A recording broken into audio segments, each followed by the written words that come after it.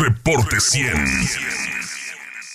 Marco Paz Pellat es vocero de los Comités Ciudadanos de Seguridad Pública y le agradezco que nos tome una llamada. Marco, ¿cómo estás? Buenos días. Muy buenos días, Juan Carlos, qué gusto saludarte a ti y a tu auditorio.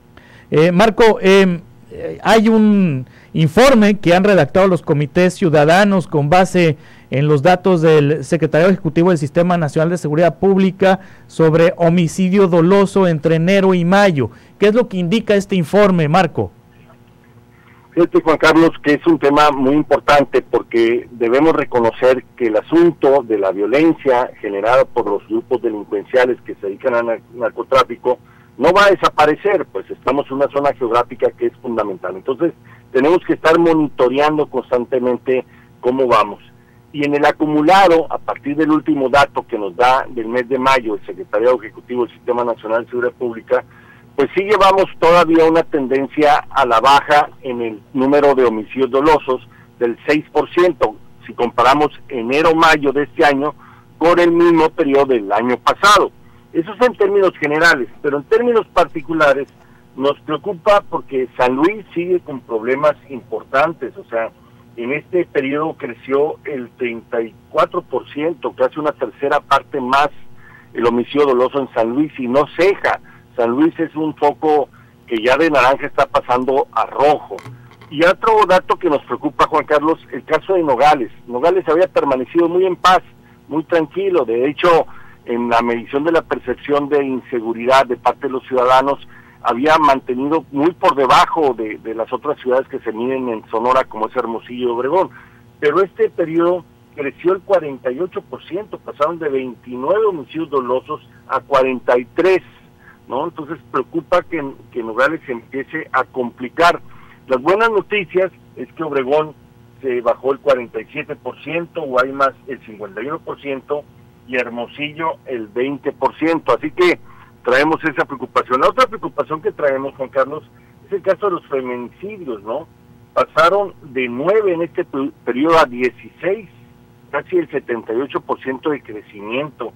Entonces es un tema que tiene que ver con Hermosillo. En Hermosillo pasaron de 3 a 4, en el caso de San Luis Río Colorado no había en el periodo anterior que se compara y ahora fueron 3, ¿no? Entonces son temas que hay que seguir viendo y donde ahí la acción del gobierno tiene que hacer mayor énfasis. Sí, estos datos son el acumulado de enero a mayo y particularmente en el mes de mayo. ¿Cómo andan los números, Marco? Fíjate que ahí nos creció y Hermosillo, Sonora se convirtió en el 10º. Si comparamos cómo está el homicidio doloso con el resto del país, Juan Carlos, en Sonora se convirtió en el 10º país. Pasamos de tener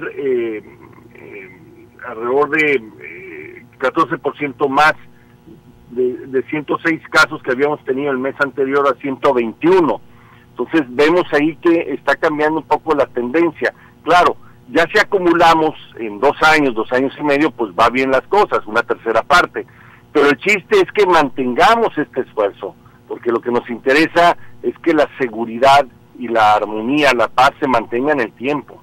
Sí, estoy también viendo aquí los datos que publican, Marco.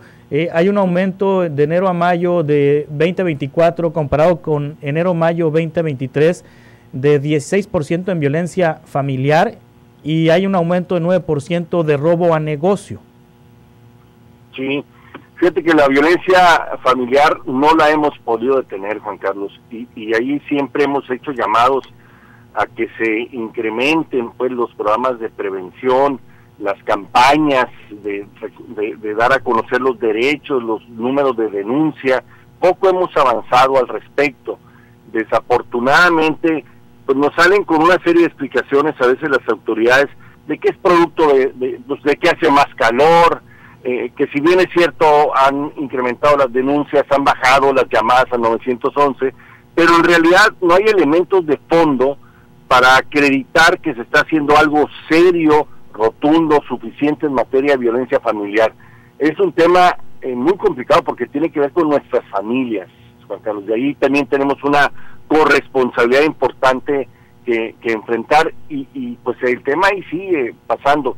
Y cuando hablamos de violencia familiar, estamos hablando que quienes padecen son los más débiles, los niños, generalmente las esposas o los adultos mayores.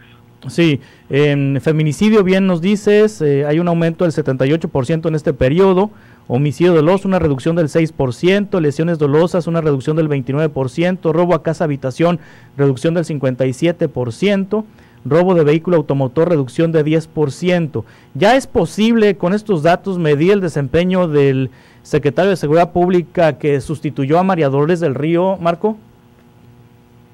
Yo diría que más o menos ha seguido la tendencia, ha mantenido la tendencia el secretario, que eso es una buena noticia, una tendencia a la baja en el homicidio doloso y en general la mayoría de los homicidios patrimoniales. Todavía no conocemos cuáles son, digamos, las propuestas adicionales que él trae en su programa de trabajo. Sabemos que ha estado trabajando muy al interior, haciendo pues depuración de policías que estaban ahí con algunas menciones de vinculación. Sabemos que está trabajando en la capacitación, en fortalecimiento de las capacidades de los policías, en la creación de cuarteles, pero todavía, digamos, falta su firma, pues, o sea, su legado, su propuesta complementaria a lo que ya se venía haciendo. Sí, es Víctor Hugo Enríquez, el secretario de Seguridad, es quien sustituyó a María Dolores del Río, fue en enero pasado, ¿no? Diciembre, enero pasado, ¿no?